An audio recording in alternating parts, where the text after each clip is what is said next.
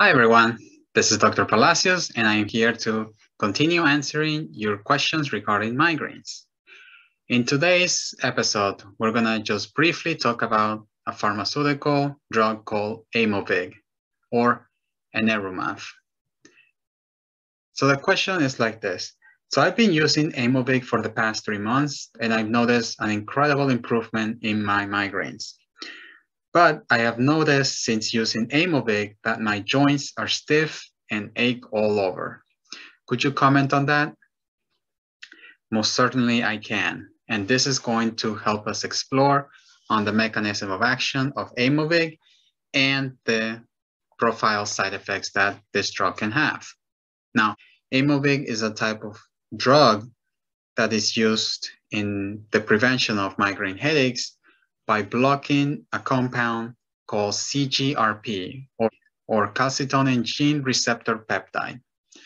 Now, this type of peptide or molecule tends to ignite or activate a migraine headache by causing vasodilation, which are the blood vessels in the head that allows them to expand. So that is the beginning of the migraine. Now, this drug inhibits those receptors because those molecules, CGRP, they trigger the pain signals. And the clinical studies show that it is effective in 2 studies that are shown in the website of aimovig.com. Now, the first one is a 3-month study of chronic migraineurs that they administered this medicine over the period of 3 months. And they found out that many of them had 7 or fewer days episodes of migraines. In another study of 6 months of episodic migraineurs, which are about 4 to 14 days of migraine episodes a month, they have seen 3 to 4 day average of less episodes. So we do see that there is effectiveness in the drug. Now, what about the safety profile? What about some of the side effects that we could talk about? And these are 3 main side effects that have been explained in the website. The first one is injection site inflammation. So because Aimovig is a monoclonal antibody, you need to inject it. So at the site of injection, it will leave a little inflammation, and that's normal. It should resolve in a couple of days. The next side effect to keep in mind is constipation. And then the last major side effect to keep in mind is high blood pressure. If you suffer high blood pressure, you're probably not going to be recommended this drug because it can raise the blood pressure. Also, if you're taking the drug and your blood pressure starts to increase, make sure you tell your doctor about that.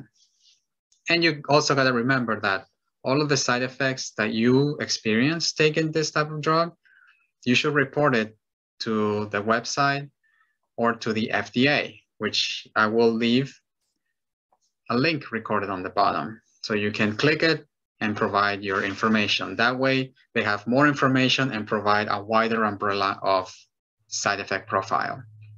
Now, achy joints and feeling pain over the body, it's common in a type of monoclonal antibody because after all, they are autoimmune triggers. So there could be an autoimmune episode that could be happening.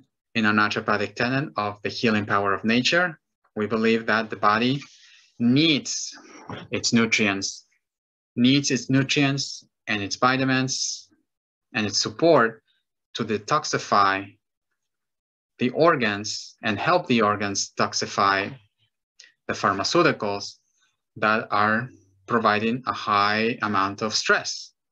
And this tends to happen with people who take lots of different medication and they don't give the body time to rest. The more common places of detoxification include the liver, the kidneys, and the lungs. And believe it or not, the skin is a great way to also detoxify things. And if you like to work together and address the root causes of your migraines, please click on my bio link below. And we can also find alternative ways to your migraines and other conditions as well. And it's all at the comfort of your home. Thank you so much and have a great rest of your day.